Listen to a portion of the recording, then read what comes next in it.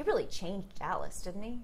You know, in the very first magazine I read, when D magazine came out, he was the man of the year, and that was in the early 80s. So already he had changed Dallas, and he continued to change it for decades after that. This city wouldn't be what it is without him. That's correct. That's both the business community and the philanthropic community and the schools, everything. Let's talk about it from a philanthropic side. You were with UT Southwestern for a long, long time. Can you even put a estimated value on what he and his family gave? Well, I can put a dollar figure, but that underestimates the value. The dollar figure is around $100 million. The value is vastly in excess of that, because not only was he providing money, he was providing inspiration and guidance, and it sounds a little corny, but love for the researchers, for the clinicians, and for the patients. He would come by and see patients at 10 o'clock at night, at 8 o'clock in the morning. And, you know, so many people all over the country would call his office for help trying to find the right kind of medical care if they felt let down by the VA or by the armed forces, or just because they knew that Ross Perot would help. Wow.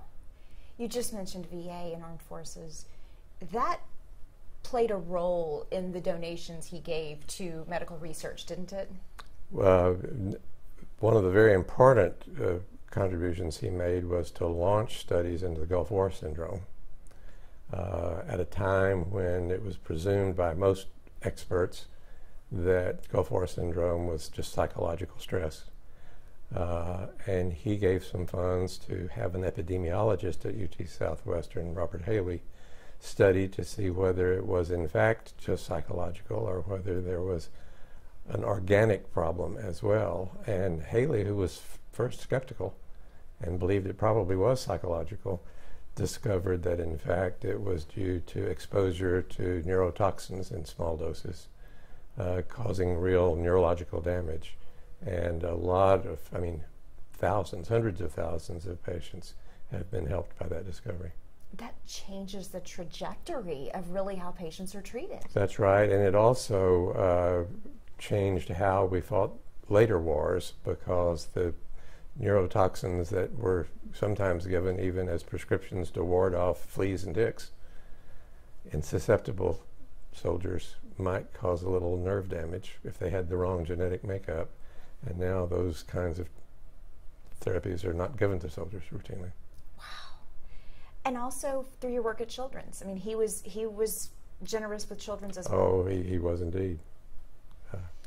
Tell me personally what kind of a loss this is, because I would imagine for all these years of knowing each other, there was a friendship. Oh, he was a friend and a mentor and an inspiration to many people, not least myself. And there's nobody else like him. I mean, there's a tremendous number of great people in Dallas, but his variety of greatness is unique. It really is. Final thing, I guess, is just what was it about him? Was it his selflessness? Was it his, to be a self-made billionaire? He seemed a little unassuming to me. He seemed like he just was also kind of, hey, I'm a regular guy who made some money, you know. He was a regular guy, and he went to a regular barbershop for a regular haircut, and he wore regular clothes. But he always insisted that whatever he was associated with, business-wise, or what he gave his money to philanthropically, needed to be first class. World class was his favorite phrase. And that was his hallmark, and his insistence on excellence inspired other people to insist on excellence. And when he gave money, he insisted on excellence, but interestingly, he did not micromanage. He wanted to know what was going on, he approved it, he gave his money, and then he never second-guessed. And I told his sister, Betty, one time that, you know, many philanthropists, fortunately not so many in Dallas, but around the country, try to micromanage their gift after they've given it. And she said, there's one thing you have to understand about Ross. He doesn't do anything micro. And that was true. He saw the big picture, and he left the details to other people, as long as they were striving for excellence.